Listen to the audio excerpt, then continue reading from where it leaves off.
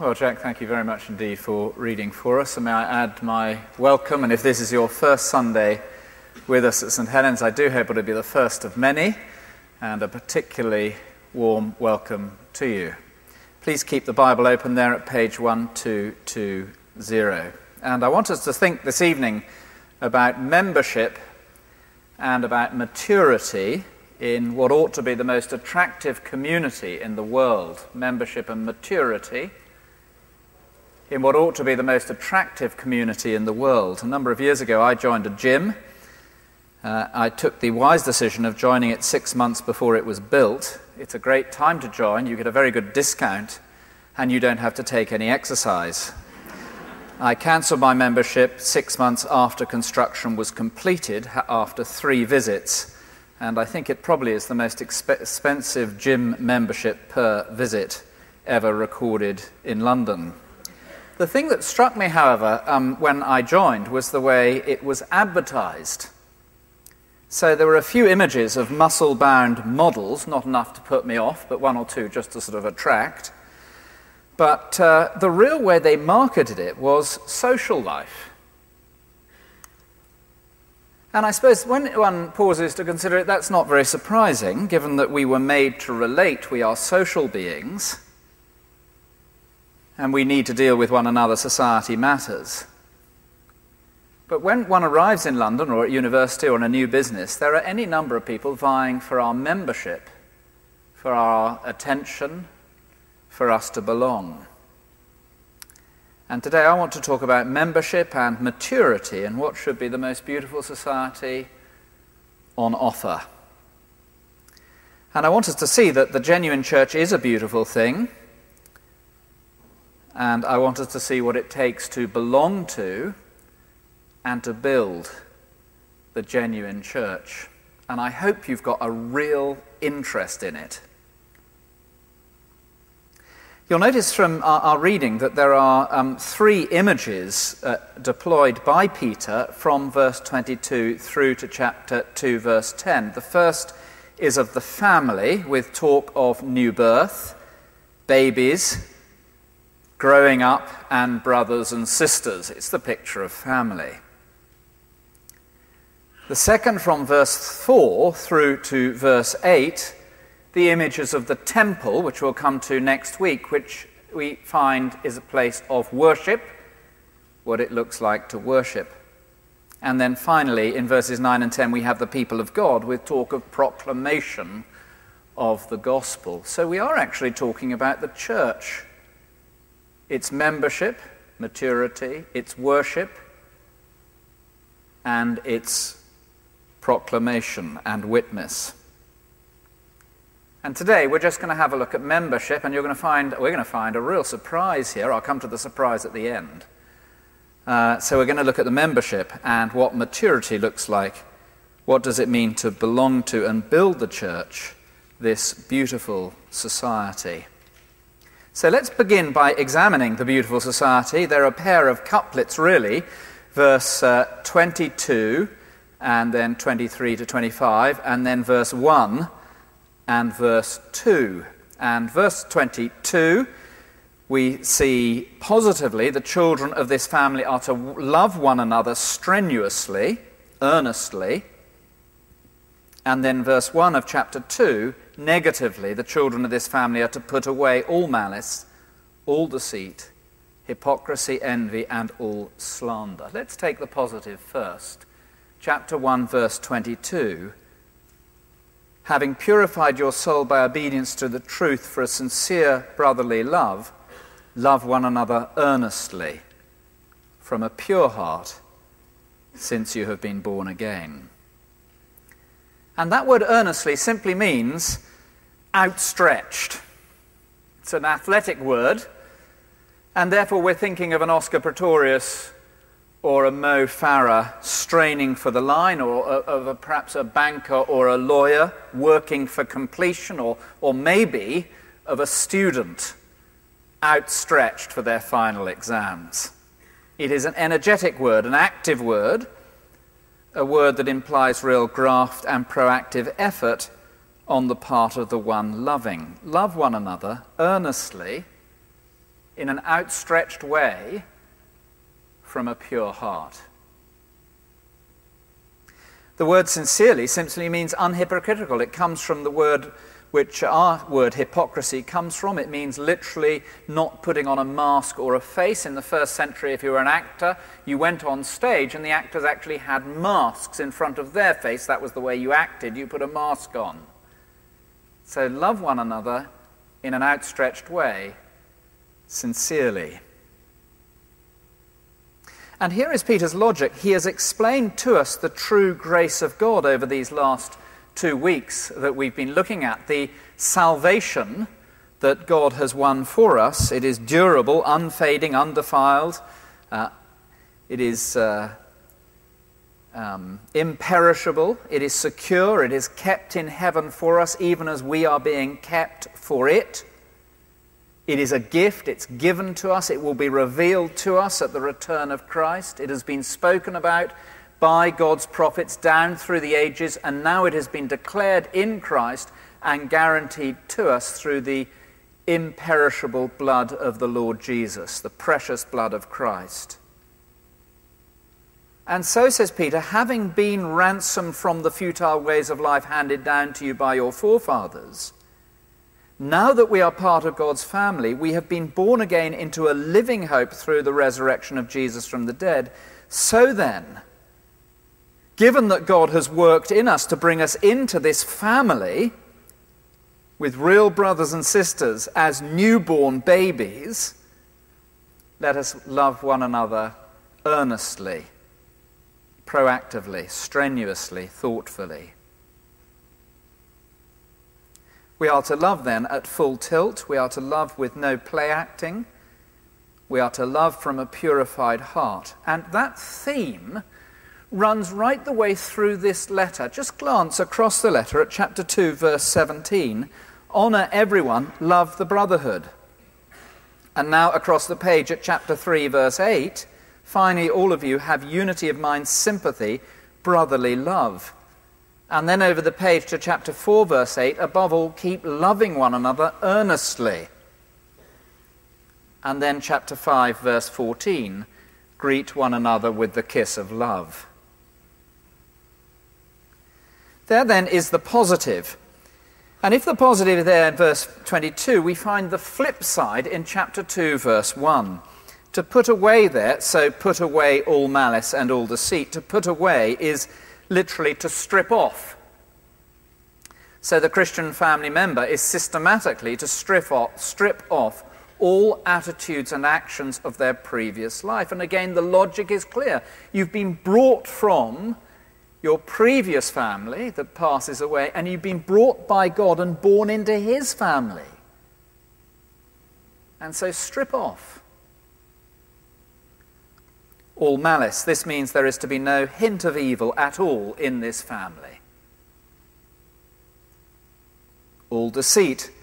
This means that there is to be no politics, no pretense, no manipulation, no playing one off against the other. Hypocrisy. This means there is no saying one thing to the face of the person and another thing behind their back. No play acting. Envy, this is to be no wishing I was in his shoes or her shoes, no petty jealousy about James's gift, or no envy about Jane's guy, no secret desire for Jeremy's girl or Jennifer's gold. There is to be a disciplined denial, a stripping off, rid yourselves. And then finally, all slander is the barbed, backbiting comment. Oh, he's such a good guy, but. We really like her, but. The carefully veiled knife in the hand of the smiling assassin. And I hope you will agree that this kind of society really is the most beautiful society in the world. Real brothers and sisters, loving one another earnestly in an outstretched way with passion, loving one another purely, loving one another sincerely, ridding ourselves of hypocrisy and envy and deceit and malice and slander. Some of us will be fortunate enough to come from families where we know what it is to be loved by parents who genuinely want the very best for us. And Peter says, in the church, we are to be like that. People who quite literally go out of the way to love from a pure heart with no ulterior motive. People who seek deliberately to strip off malice and envy and hypocrisy and deceit. I remember a teenage girl, not related to me, but a teenage girl visiting a youth group and returning home to her mother. I loved it. The blokes were not predatory. I remember another teenager coming off a summer camp where they'd spent time with Christian friends over the period of a week. The friendships were so deep. Really struck. My predecessor, who spent decades working here in the city and knew many, many, many men here in the city, both Christian and non-Christian, men in the non-Christian world have very few real friendships. Here is the Christian church, says Peter. You've been born again through the living and abiding word of God. Love one another strenuously from a pure heart. Put away all malice, all deceit, hypocrisy, envy, and all slander. Did you notice the alls? All malice, all deceit, hypocrisy, envy, all slander. I've been preparing this all week, and I've just been so challenged by it in every meeting and conversation I've been in, actually, how easily. You know, we were out to dinner on Thursday night with some old friends. You discuss other old friends, and how easily the hypocrisy creeps in. A meeting on Wednesday afternoon, how easy to try and get one's own way. And I do think this is a great time of year for us to be studying this. I mean, it's wonderful that we're looking at this at this time of year. What does the true grace of God? That's Peter's concern for these little churches spread across Asia Minor, that they stand firm in the true grace of God. What does the true grace of God look like? Oh, it looks like an eternal inheritance kept in heaven for you, who are being guarded by the goodness of God. There it is. Now what does it look like? In the present, membership of the most beautiful society in the world. So it's very easy, isn't it? I mean, this is the time of year when all sorts of people are trawling London looking for a church. And that's a wonderful thing, and that may well be you. And it's very easy to be looking for a church and saying, well, what am I going to get out of this? Or what's in it for me? But there's none of that here, is there? So that Peter wouldn't imagine a Christian coming to a small group on a Sunday at 6, or coming to Sunday at 6, or heading off to a small group midweek and saying, what's in it for me? How can I promote me? Not what I am going to get out of it, but rather what am I going to give to it? How am I going to love these people in an outstretched way? How am I systematically going to strip off those evil, negative attitudes of my previous life? And did you notice the very interesting thing? He doesn't actually give us any application at this point. Not really. So he doesn't tell us precisely what it's going to look like, and I guess it will be different for every one of us. And what are there, about 500 of us here this evening? And Peter would imagine 500 of us thinking to ourselves, how am I going to love my Christian brothers and sisters in this little small group, in this congregation, my Christian brothers and sisters in my office, wherever it happens to be, in an outstretched way? With 500 different answers. And therefore, I have two homework questions. I know You may have thought you've sort of escaped homework and all that sort of thing.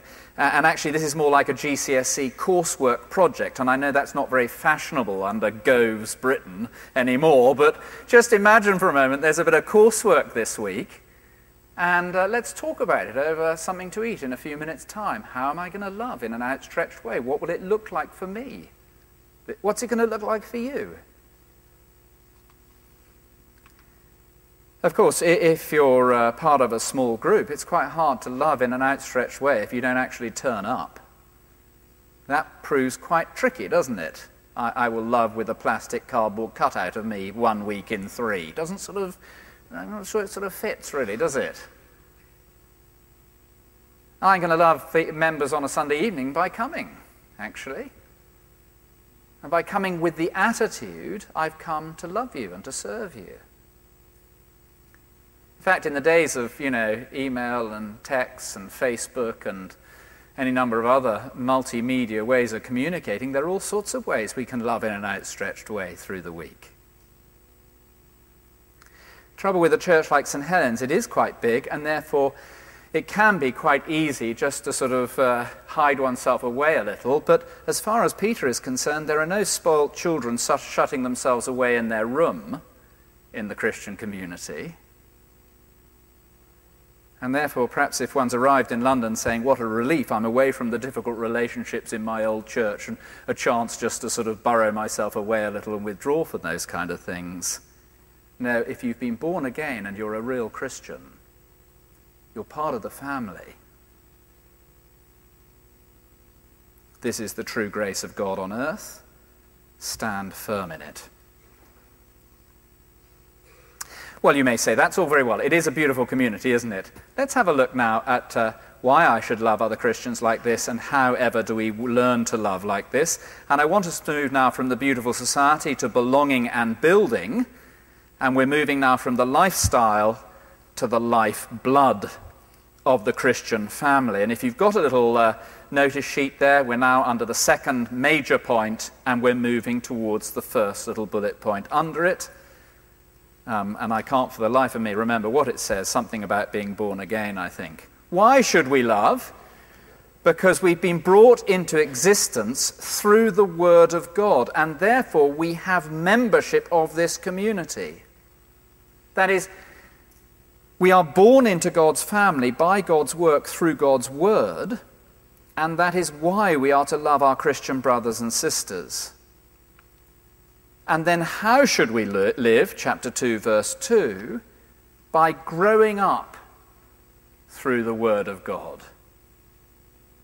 So, being born again. We are to love one another in an outstretched way because we have together been born into God's family.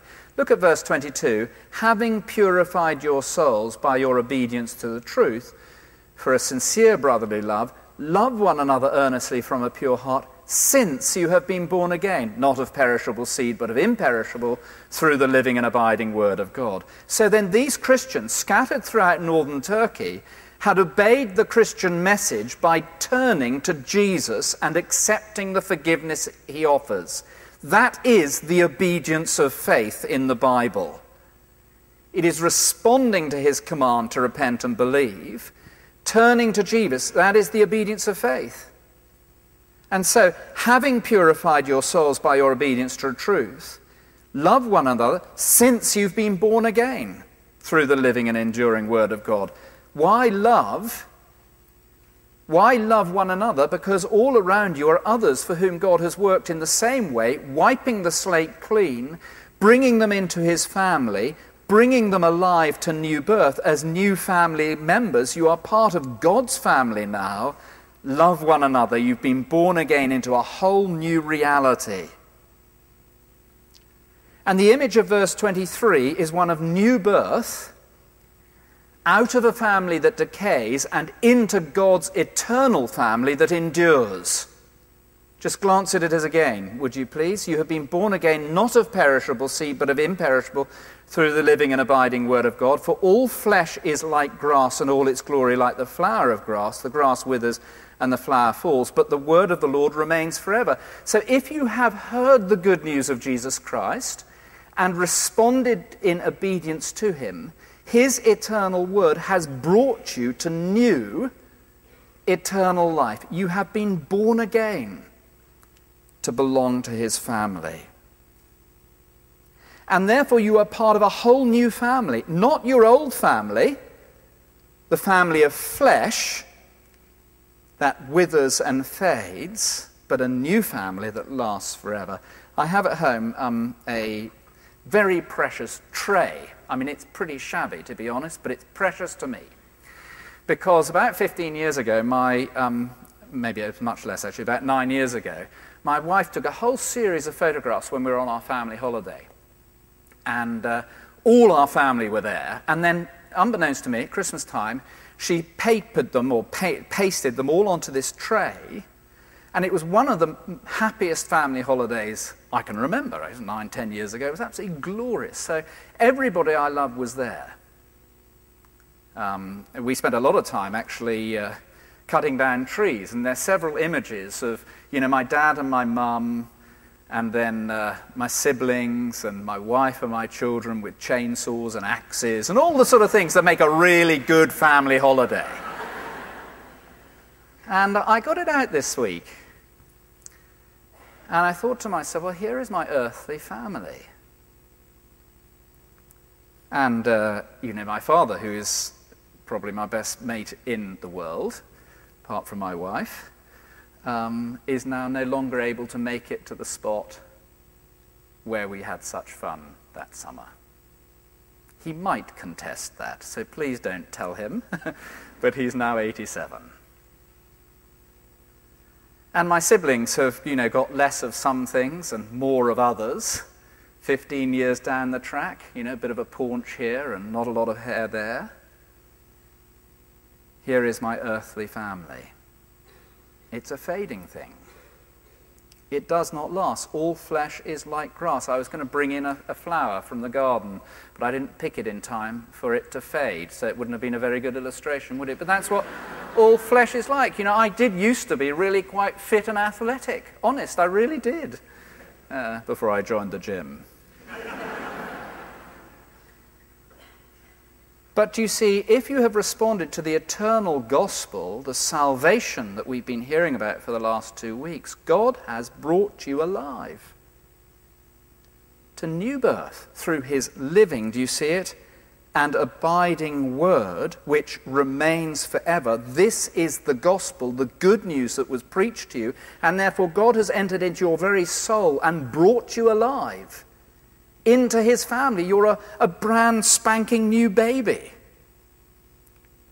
We had some people to supper on Wednesday night or Tuesday night this week, and one of them, you may be here, had just seen his new nephew. And, girls, you won't understand this, or maybe you won't, but, blokes don't normally think about babies from the age of 6 through to the age when this first creature sort of arrives, if they have a child.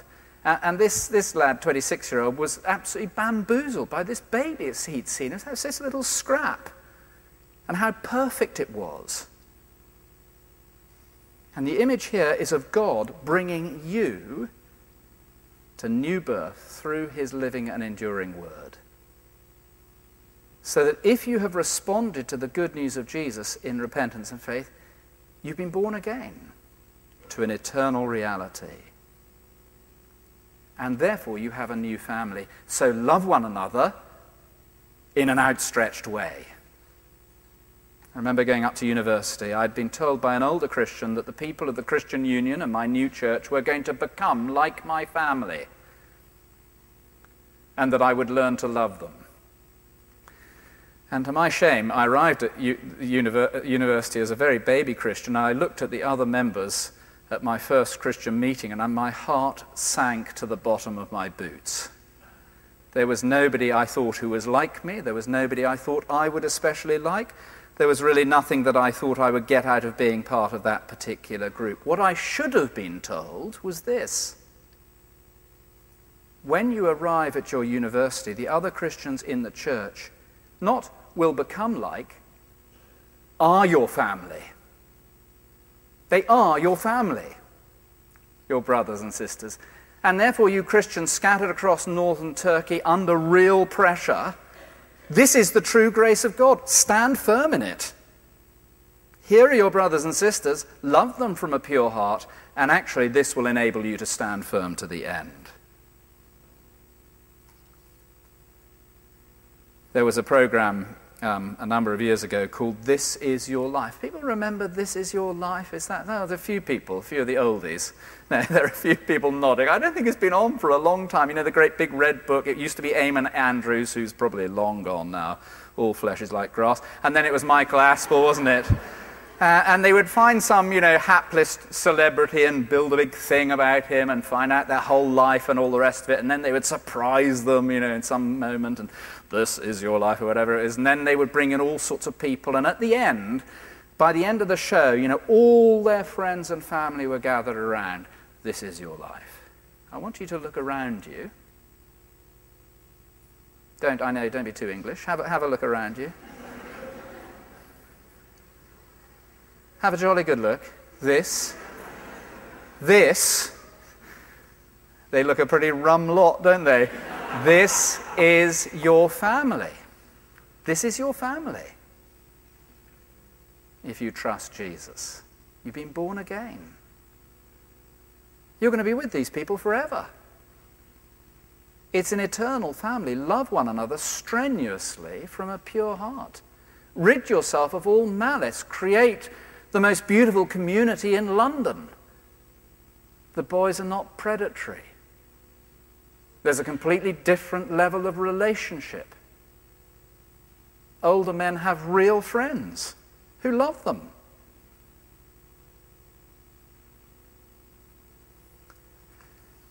So there is membership, now maturity. And that is verse 2b. Did I say verse 2b? I mean verse 2 of chapter 2. So here is what it means to belong. Now, what does it mean to grow up? How is it that we are going to be the kind of family we're supposed to be? And the answer is there in verses 2 and 3. Like newborn infants, long for the pure spiritual milk, that by it you may grow up to salvation, if indeed you've tasted that the Lord is good. Now, we just need to do a little bit of work here, because the pure spiritual milk is literally the wordy milk. And I want you to know, I wouldn't normally do this, but the original word is a word logikos. It's the Greek word logos, from which we get our word logic. And so spiritual milk is not actually very helpful. It's the wordy milk. Some translations have the sincere milk of the word, and one commentator has the unadulterated milk of God's word, the logikos milk, the wordy milk. And once again, the logic is tremendously simple. If it is the word of Jesus that brings us to new birth into the family, it is the word of Jesus that causes us to grow up in the family. So if you want a mature family and a truly beautiful Christian community, what do you need? Crave the wordy milk. Last week I brought a bar of gold into the pulpit. We don't normally do kind of visual aids, okay? So we're not doing it this way. If I were able to, I would have a baby with me in the pulpit. I tried to borrow one before the meeting, but I didn't think we could keep the baby quiet for long enough. You know, the baby is not like the 5-year-old who reluctantly refuses to eat his greens. Sorry, blokes, greens, that's vegetables. Sorry. Yes, of course. Vegetables is not chicken. Vegetables are those green things. No, the newborn baby craves and longs for. The newborn baby, this is a shock coming to some of you one day, wakes up in the middle of the night and howls for food. So how do newborn babies in the family of God become mature brothers and sisters who love each other strenuously? How do we create this community? By craving the wordy milk. And once again, Peter doesn't tell us precisely how to do it. So here's our second piece of coursework before the GCSEs are over and done with forever. How are you going to crave the wordy milk this week? Maybe in your flat share you will meet to study God's Word together. Maybe we will listen to the St. Helen's app on our iPhone on the way to work, if that's right. Maybe we take some time out at the beginning of the day. It's a corporate activity, these little communities, little groups of Christians. So certainly, if I'm only here every 2 Sundays, once every 2 Sundays, I need to start asking myself some serious questions about my diet. And if I only attend 1 Wednesday in every 3, I need to ask myself whether I am becoming substantially undernourished. And if I never open my Bible at home... Do you know, I sat next to a 62-year-old businessman at lunch a couple of weeks ago. And I was sitting here. He was, well, not here, but, I was sitting there. He was sitting there. And the rector of a church up in Oxford, who's a really good friend of mine, was sitting there. So he was really sandwiched, this poor bloke. But he asked the good question of both of us. He's one of the most lovely, mature, loving Christian men I know. And he asked this question. He said, do you think it's all right that in my personal Bible study, I use commentaries to study the book that I'm studying at the moment? And this other guy and me, we looked at each other. We sort of thought, that's kind of question one likes being asked. And then he said, for the last 15 years, I've read the Bible once a year, every year. And I just thought I'd like a bit of a change. What do you think? It's all right if I use a commentary? Isn't that wonderful? Crave the wordy milk. And you think to yourself, well, no wonder he's such a mature, godly man. A real brother. You see, if we don't long for God's Word, we'll remain pygmy Christians. And if as a church we don't have the Word of God right at our heart, we'll be a church with arrested development. And if you go to a church and you decide, I'm going to go to a church where the Word is not up front and central, you will be joining a dysfunctional family. And if as a Christian I don't crave the wordy milk, I will have learning difficulties all my life, and I will become a pain in the neck, actually, in the church, because I'll be a Christian who was born again 30 years ago, but I'll have a Christian spiritual age of 3. So crave the wordy milk. Crave it, so that you may grow up to salvation. Oh, that we are a church, even if we were only 15 of us, and not 500, who crave the Word of God. Then we would grow up to maturity, and we would be the most beautiful community the world has ever seen. Well, I'm over time. We have question time next week. I want to just throw you something to think about as we finish. We've talked about membership and maturity. Have you noticed what Peter doesn't mention? It's very striking what he doesn't mention. Very striking. There's no mention of the Holy Spirit here. Isn't that interesting? Do you think Peter didn't believe in the Holy Spirit? Peter, the senior apostle? Most surprising, isn't it? No, it seems that the Holy Spirit uses his word to bring about growth. The word is the agency, if you like, by which the Spirit works, and therefore Peter talks about the word. So just be careful if you find a church where there's all talk about the Spirit, but actually the word has somehow been relegated to 2nd or 3rd place. It's not really talked about. Do you notice the other thing? Ask me about this next week in question time. You notice the next thing? There's no talk about baptism. It seems if I've been born again, does Peter not believe in baptism? Oh yes, Acts 2, repent and be baptized for the forgiveness of your sins. But as far as Peter's concerned, it's the word that brings you to new birth, not the sacraments. It's the word that causes you to grow, not the sacraments. It's the word that's at the bare heart of the whole thing when it comes to our church thinking. It's the word, it's the word, it's the word, it's the word. And the other striking thing, membership, no mention of electoral rolls. No membership, membership training. What has he missed something out? Absolutely terrible. They can't be proper members of the church. No. If you've heard the word and you've been born again, You belong. Now grow up. Let's pray.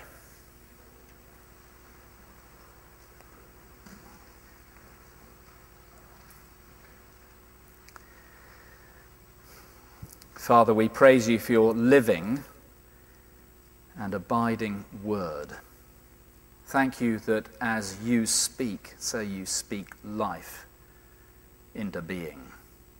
People are born again. We have a massive antenatal unit. We praise you for new life. And our Father in heaven, we praise you for growth to maturity. And we pray that we would be a church with your word right at the heart of our life together, and make us people who crave your word passionately. And so make us those who love one another as grown-up brothers and sisters. In Jesus' name, amen.